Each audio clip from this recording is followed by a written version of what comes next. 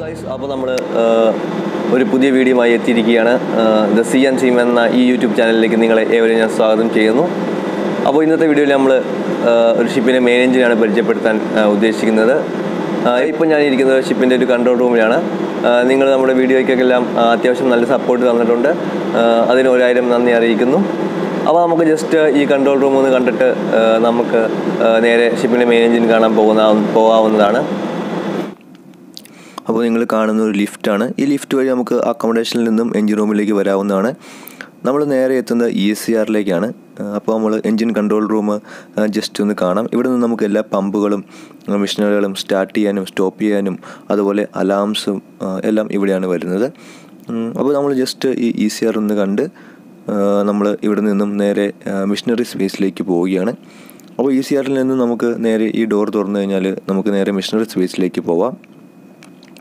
ഇപ്പോൾ നമ്മൾ മെഷീനറി സ്പേസിൽ എൻ്റർ ആയിരിക്കുകയാണ്. നമ്മളിപ്പോൾ ഈ കാണുന്ന വലിയ മെഷീനറിയാണ് മെയിൻ എഞ്ചിൻ.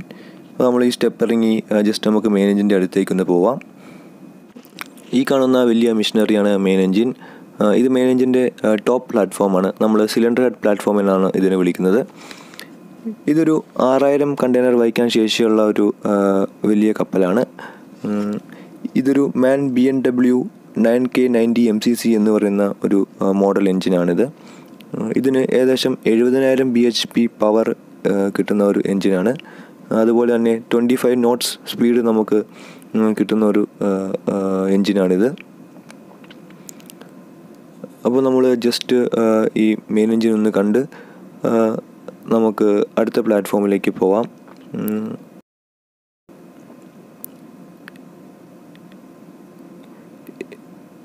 ഇവിടെ നിങ്ങൾക്ക് ഞാനൊരു സ്പെയർ സിലിണ്ടർ ലൈനർ കാണിച്ചു തരാം. ഇത്രയും വലിയൊരു ലൈനറാണ് ഈ എഞ്ചിനിൽ ഉപയോഗിച്ചിരിക്കുന്നത്. ഇത് ജസ്റ്റ് ഒരു സ്പെയർ ആണ്. നമുക്ക് എമർജൻസി വന്നു കഴിഞ്ഞാലും അല്ലെങ്കിൽ എന്തെങ്കിലും ജോലിക്കെല്ലാം ഉപയോഗിക്കാൻ വേണ്ടിയുള്ള ഒരു ലൈനറാണ്. ഏകദേശം 12 ടൺ ഭാരമുള്ള ഒരു ലൈനറാണ്. അതുപോലെ ഒരു പിസ്റ്റണാണ് നിങ്ങളിപ്പോൾ കാണുന്നത്. ഇതിന് ഏകദേശം 3 ടണ്ണ് കൂടുതൽ ഭാരമുള്ള ഒരു പിസ്റ്റണാണത്. ഇവിടെ നിന്ന് നമ്മൾ നേരെ അടുത്ത പ്ലാറ്റ്ഫോമിലേക്ക് പോവുകയാണ്. അപ്പോൾ നമ്മൾ ഇവിടെ നിന്നും നേരെ സ്റ്റെപ്പ് ഇറങ്ങി കുറച്ച് കുത്തനെയുള്ള സ്റ്റെപ്പുകളാണ് നിങ്ങളെ കാണിച്ചു തരാം. ഈ സ്റ്റെപ്പുകൾ ഇറങ്ങി നമ്മൾ നേരെ താഴത്തേക്ക് പോവുകയാണ്.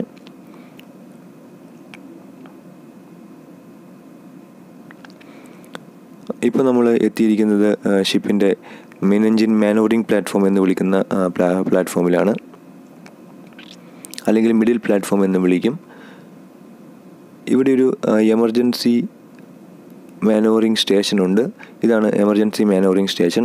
ഇവിടെ നിന്ന് നമുക്ക് മെയിൻ എഞ്ചിൻ അത്യാവശ്യ ഘട്ടങ്ങളിൽ അല്ലെങ്കിൽ നമ്മളുടെ ബ്രിഡ്ജിൽ നിന്നും അല്ലെങ്കിൽ എഞ്ചിൻ കൺട്രോളിൽ നിന്നും നമുക്ക് മെയിൻ എഞ്ചിൻ കൺട്രോൾ ചെയ്യാൻ പറ്റുന്നില്ലെങ്കിൽ നമുക്ക് ഇവിടെ വന്ന് സ്റ്റാർട്ട് ചെയ്യാനും സ്റ്റോപ്പ് ചെയ്യാനും സ്പീഡ് അഡ്ജസ്റ്റ് ചെയ്യാനും എല്ലാം പറ്റും. ഈ ഒരു ഹാൻഡ് വീൽ തിരിച്ചിട്ടാണ് നമ്മൾ മെയിൻ എഞ്ചിൻ സ്റ്റാർട്ട് ചെയ്യുന്നതും അതുപോലെ സ്റ്റോപ്പ് ചെയ്യുന്നതും റിവേഴ്സ് ചെയ്യുന്നതും എല്ലാം.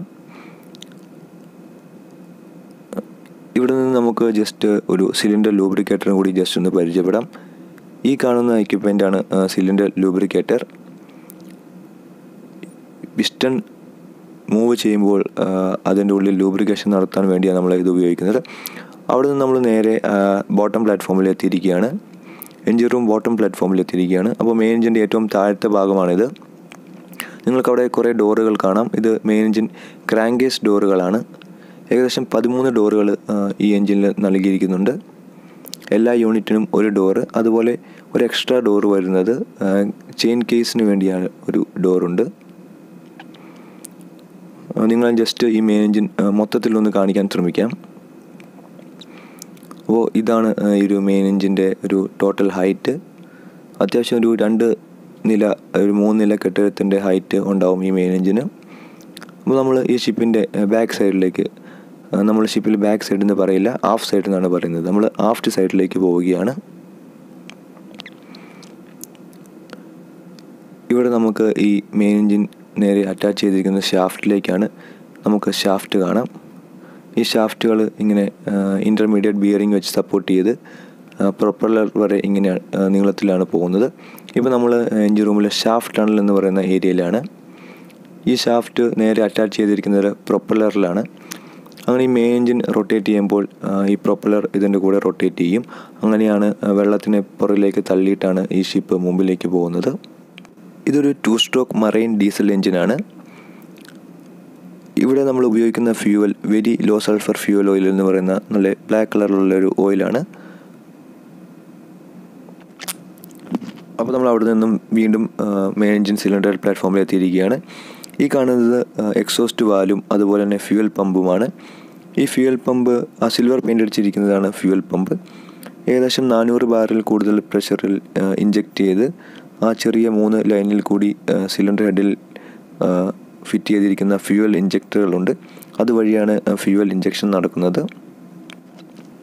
അപ്പോൾ ഇവിടെ നിന്നും നമ്മൾ നേരെ അടുത്ത സൈഡിലേക്ക് പോയി അവിടെ നിങ്ങൾ ജസ്റ്റ് മെയിൻ എഞ്ചിൻ്റെ ടർബോ ചാർജറുകളും കാണിച്ചു തരാം. ഈ ഷിപ്പിന് ഈ എഞ്ചിന് 3 ടർബോ ചാർജറുകളാണ് കൊടുത്തിരിക്കുന്നത്. അത്യാവശ്യം വലിയ സൈസുള്ള ടർബോ ചാർജറുകളാണ്. നമ്മൾ കാറിലൊക്കെ കണ്ടിട്ടുണ്ടാവും, വളരെ ചെറിയ ടർബോ ചാർജറാണ്. ഇവിടെ നമുക്ക് അത്യാവശ്യം നല്ല സൈസിൽ കാണാൻ പറ്റും. 3 ടർബോ ചാർജറുകളാണ് ഈ എഞ്ചിന് ഉപയോഗിച്ചിരിക്കുന്നത്. അപ്പോൾ ഈ പ്ലാറ്റ്ഫോമിൽ നിന്ന് നമ്മൾ നേരെ നമ്മൾ കൺട്രോൾ റൂമിൽ എത്തിയിരിക്കുകയാണ്. ഇവിടെ ഞാൻ നിങ്ങൾക്ക് ജസ്റ്റ് മെയിൻ എഞ്ചിൻ സ്റ്റാർട്ട് ചെയ്യുന്ന ലിവർ കാണിച്ചു തരാം. നമ്മൾ താഴെ എമർജൻസി സ്റ്റേഷനിൽ ഒരു എക്യുപ്മെൻറ്റ് കണ്ടു. അതിൽ നിന്നും തീർത്തും വ്യത്യസ്തമായ രീതിയിലാണ് ഇവിടെ സജ്ജീകരണങ്ങൾ ചെയ്തിരിക്കുന്നത്. ഇവിടെ നിന്ന് നമുക്ക് എല്ലാ മെഷീനറിയുടെയും പാരാമീറ്റേഴ്സും എല്ലാ കാര്യങ്ങളും നമുക്ക് ഇവിടെ നോക്കിക്കാണാനുള്ള സൗകര്യമുണ്ട്. അതുപോലെ എന്തെങ്കിലും പ്രശ്നങ്ങളുണ്ടായാൽ എന്തെങ്കിലും അലാംസും എല്ലാം ഇവിടെ നിന്ന് നമ്മൾ അക്സെപ്റ്റ് ചെയ്യുന്നതും കാര്യങ്ങളെല്ലാം ഇവിടെ നിന്നാണ് ചെയ്യുന്നത്.